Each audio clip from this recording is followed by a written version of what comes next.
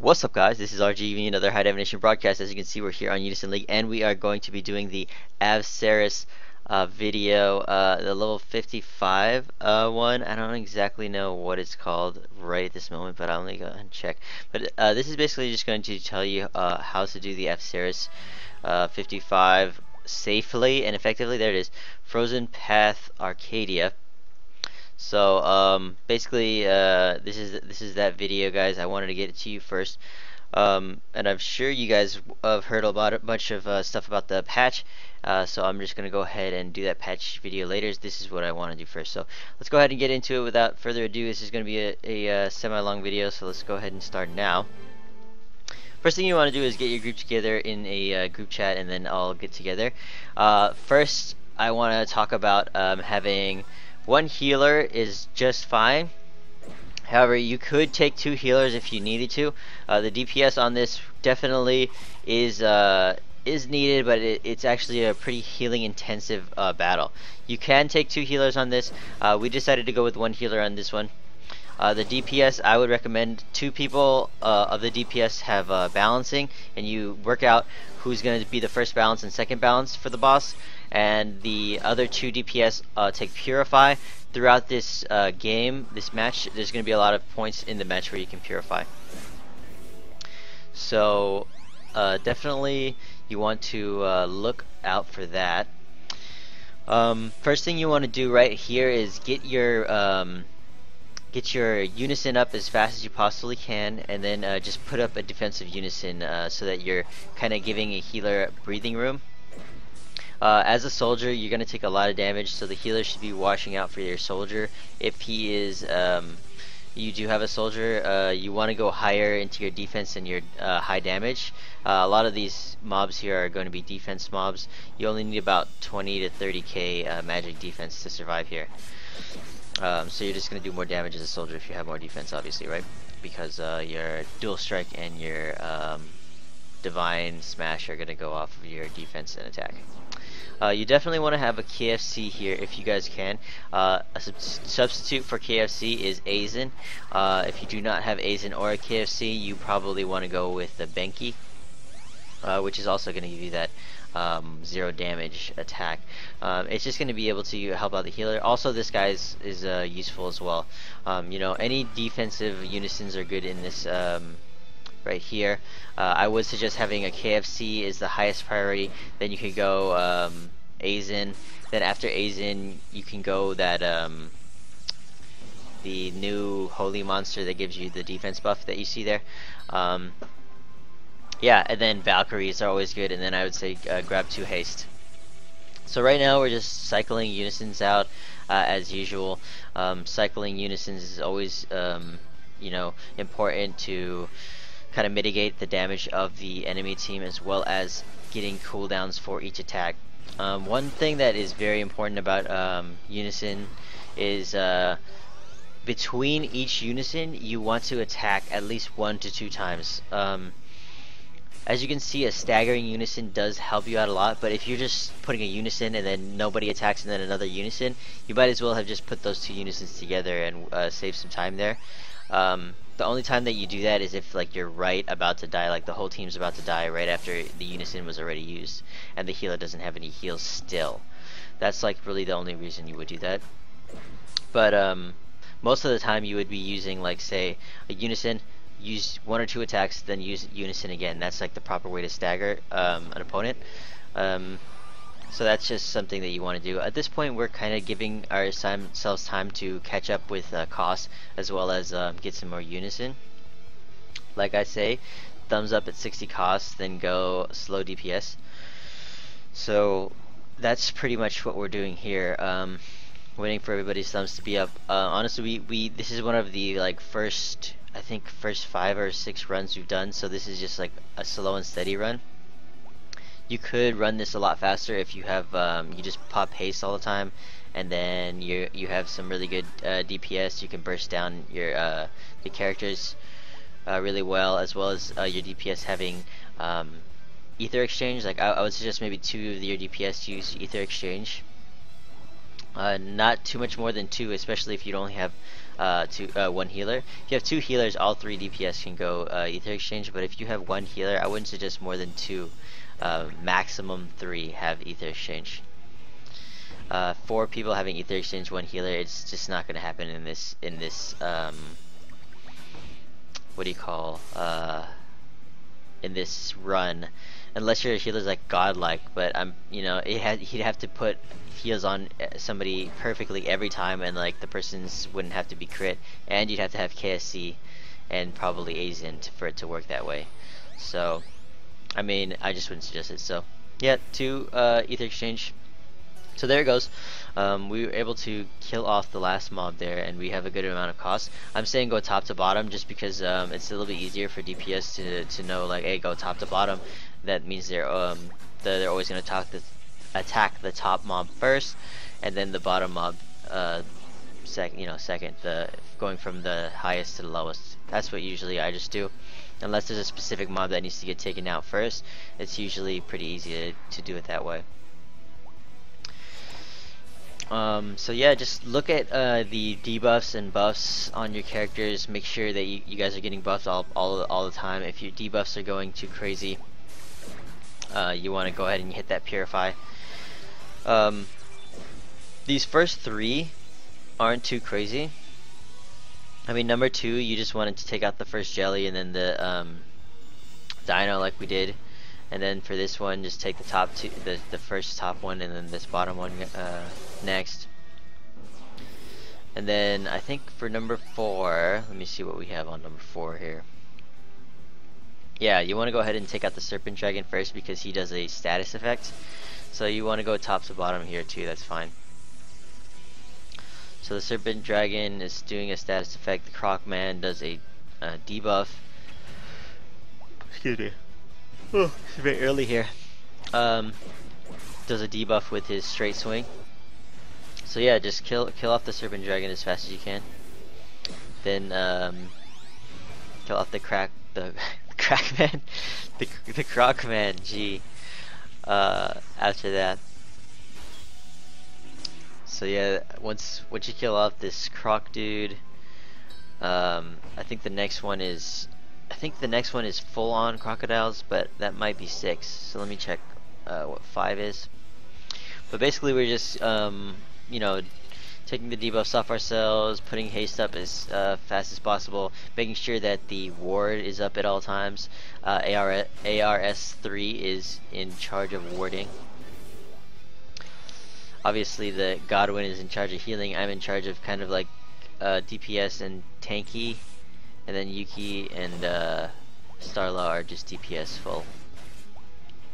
I'm saying put up the monster now. Oh yeah, this is a good point to put up the monster. You have to stagger these guys. If you don't stagger these guys, you will for sure die.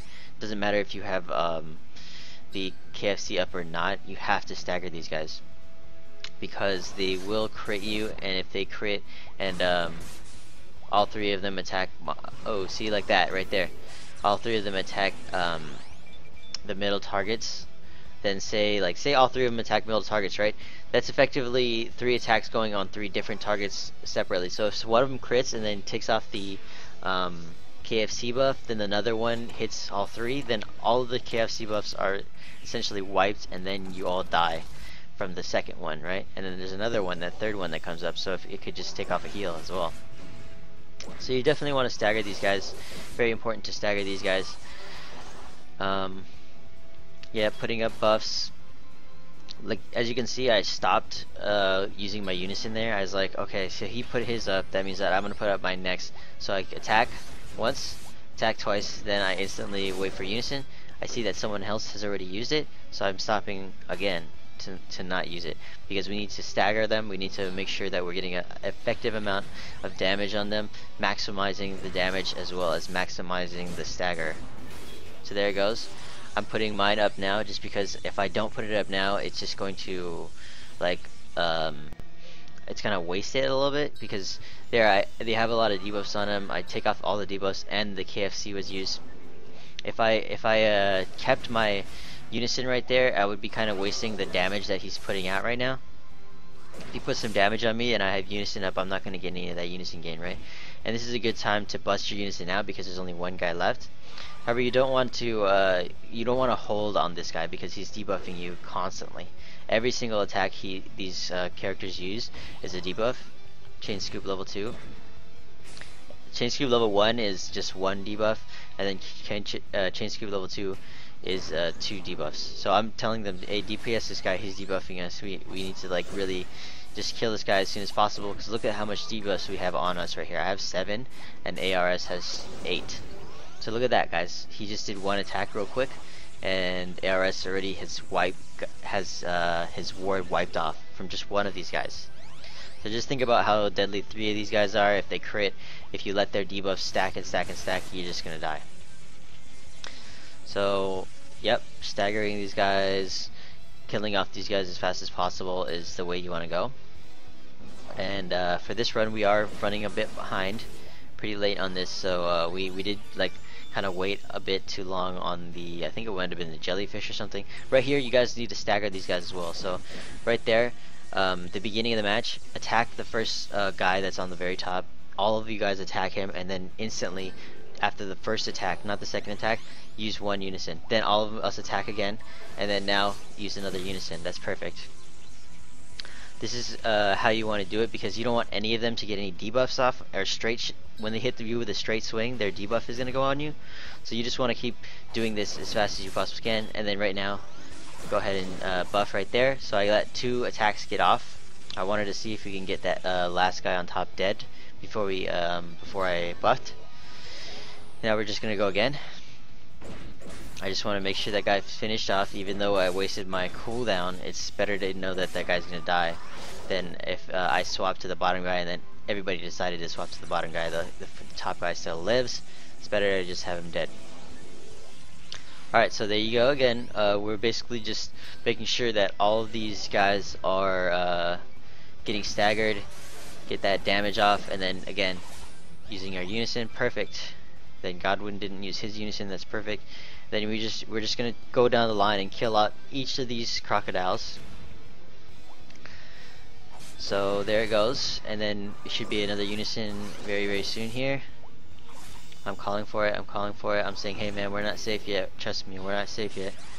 Alright, there we go. Putting that up. Just because if those 2 crocodiles do like the abyssal swing, both of them, and they both crit, like all of us will go down. So especially like the super squishy archers, like Yuki probably will go down. Sala might go down.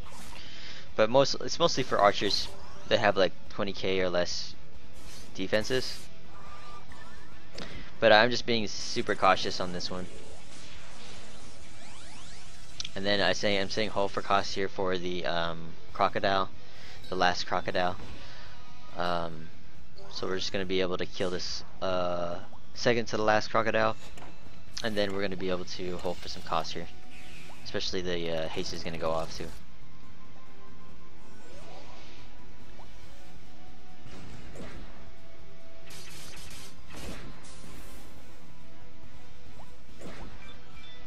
Alright, so we're just holding, I called for the X, holding the cost, putting the charismas. But yeah, this is pretty much at this point, we're kind of gearing for the last battle. However, there's one more fight we gotta go through before we get to the last battle. So, excuse me, I've been up all night. So, there it goes. Gonna hit that guy. Chill for a little bit. Everybody thumbs up when they're 70, and then slow DPS.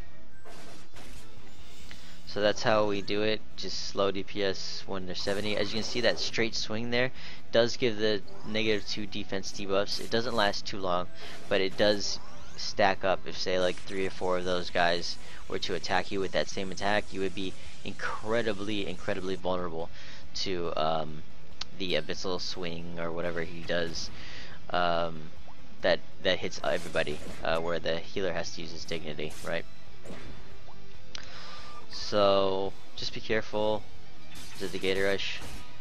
Yeah, no, I don't think it's Gator Rush. It might be. Whatever.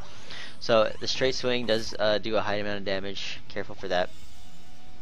And here we go, doing damage here. Alright, So the next wave here is these guys. Yeah, these guys do confuse. So you can be confused by these dudes.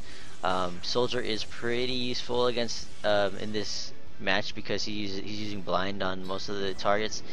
Blind is very useful with the divine smash. So pretty awesome to be able to use blind on these type of targets that do really high damage in the 55s. So yeah, and then I do a lot of, like, as you can see, I'm taking a lot of the aggro here. Sting goes on me, Abyssal Swing went on me. I'm not the only one attacking the target. I'm definitely not the highest damage targeting target, but I do have the highest aggro on him, which is pretty cool that they added that. The aggro generation from when the general was created. Alright, so yeah, I'm taking those targets. There goes the status effect, and they put actually 2 status effects up. That's fine because we put the haste up with that. So that one takes off your status. That one also takes off your status, and your debuffs also heals you. And then we put a haste up for that for the boss. Alright, so again, this Leviathan needs to be taken out. He cannot be just sitting there and you can't just hold on him. He needs to be full damaged. If he doesn't get full damage, you will risk dying to it. He's really strong actually, and he does have status effects, so you're gonna have to use a bunch of your costs and your unisons to take off the status that he actually is able to put on you guys. So it's not effective to actually hold on this mob here.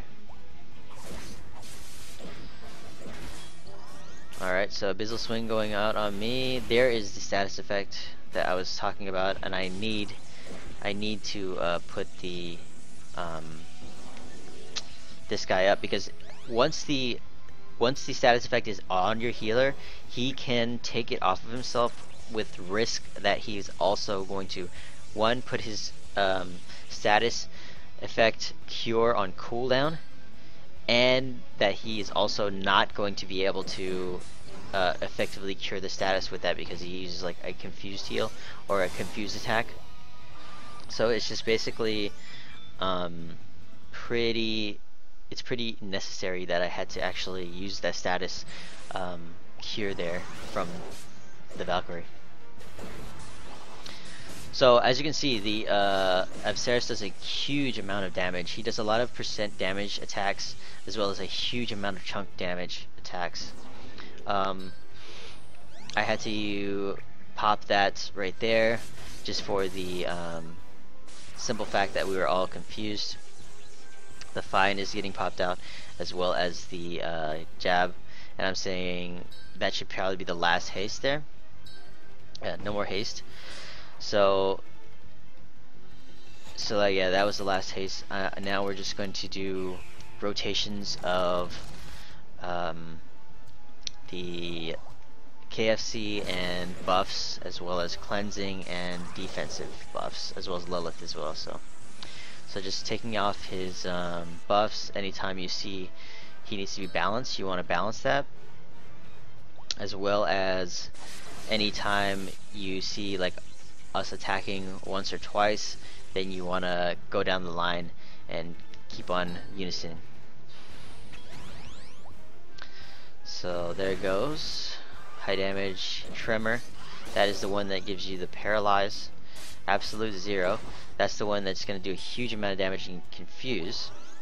So careful for that, guys. I'm going to go ahead and have to use my water valve here. So you just want to be careful for those 2 attacks, as well as the cool cleanse. It's going to give him the buff, so you want to go ahead and balance that off. Then Frozen Geyser, high damage. As you can see, the KFC actually saved me right here. ARS should put up another KFC, perfect. and then he is actually able to be balanced off right now, so I'm spamming balance right now. As you can see, I'm saving it. Look at Yuki and I actually put balancing on the same target on the same time, so this is a mistake, but it's all good. We're gonna go ahead and get off the buffs here. Looks like we shouldn't be using too many more unis after this. I'm gonna go ahead and call this is the last uni, but since we have two different types of unisons, we should go ahead and use them now, and then I'm calling last uni. We should be able to finish off Avceres right here. Alright, so this was a very long run. I'm sure you guys can do it in a faster fashion. If you guys kind of like just pop more hastes, it should be okay. But yeah, Aquametal, there it goes. And then if you guys make sure you don't wait for too long, as well as also have some EEs ready. Alright guys, I'm sure you guys can do the run better than that, but that is just a really quick way to, you know, give you guys an idea how the run is going to go, an idea how I did the run effectively and safely, pretty quickly as well. Not quickly, but pretty quickly done, as in I just did it right when it came out. So just doing that real quick. I'm sure you guys can get some better strategies on it, but definitely tell me in the comments below what you guys thought. I just wanted to quickly share, I did do a run earlier. Like, as you can see, there's only 4 of us on this run, 5 out of 8 right here, and I think, yeah, like around here is somewhere around here we are, yeah, okay, so 5 out of 8, right? And this is 8 out of 8. So we went from 5 out of 8 to the last stage with 4 people. This is right when somebody died. So you can actually do this with 4 people. Right here, like we had somebody die at the 5th stage, and we went to the 8th stage all the way with 4 people. So you can do it with 4 people from the 5th stage all the way. And then this is the run where I actually got Avceres. So Avceres is actually able to drop from the chest, so that's really cool. So I'm glad to say that yes, I did get Avceres already, and he is able to be dropped from the chest still. And you are able to do it with 4 people, and get the reward in time if you really desperately needed to. So that is really, really cool. I think that's it for this one, guys. As always, if you guys can go ahead and hit up the comments below, tell me what you guys thought about the video. Tell me what you guys think about the next video that I should do, as well as tell me what you guys have gotten on the run so far, armors and stuff like that, as well as, you know, if you've done any of the class spawns and all that good stuff. So as always, thank you guys all for watching, and take it easy. Peace.